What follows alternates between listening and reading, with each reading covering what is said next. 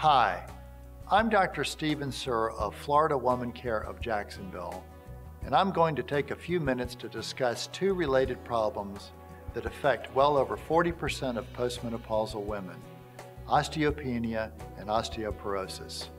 Osteopenia is a disorder of weakening bone strength and is a precursor of osteoporosis, which exists when a person's bones have weakened to the point where they are brittle and are at significant risk of fractures, especially of the hip, wrist, and spine.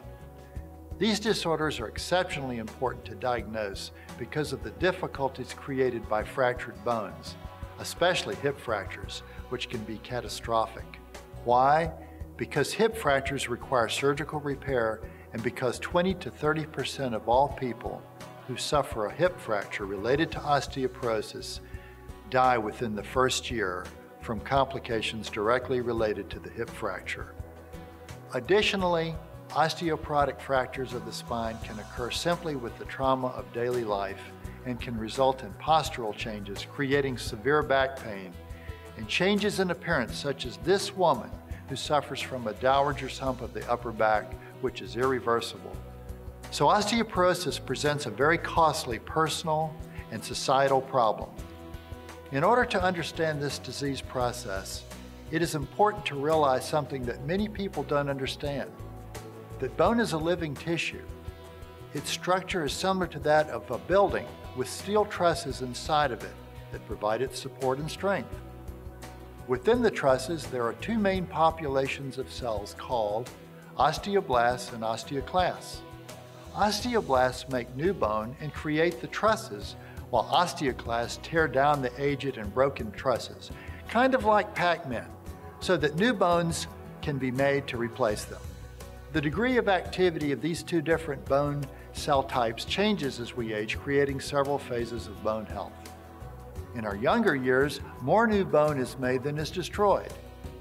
In our late 30s to early 40s, the activity of the osteoblasts and osteoclasts equilibrates, resulting in a stable amount of bone.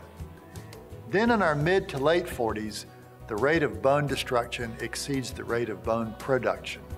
This results in a slow and methodical breakdown of the bone, which can lead to osteopenia and eventually osteoporosis, if nothing is done to counteract these effects. This decline in bone production in the mid-40s and after menopause is due to lower estrogen levels at these phases of life. It seems that this important hormone slows the activity of the bone-destroying cells, the osteoclasts. As the estrogen levels decline, bone destruction increases. This is why osteopenia and osteoporosis are so common after menopause. In addition to the declining estrogen levels with older age, there are several other risk factors for the development of osteopenia and osteoporosis. These include any other states of low estrogen levels, such as in women who stop menstruating due to excessive exercise, or those who have the eating disorder anorexia nervosa. Unchangeable risk factors include being white or Asian, having a family history of osteoporosis, or having a small body frame. The behavioral risk factors include tobacco use, alcohol intake, and a lack of exercise.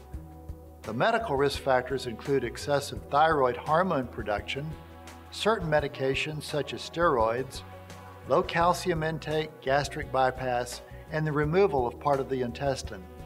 Recognizing osteopenia and osteoporosis before they result in a fracture is critically important.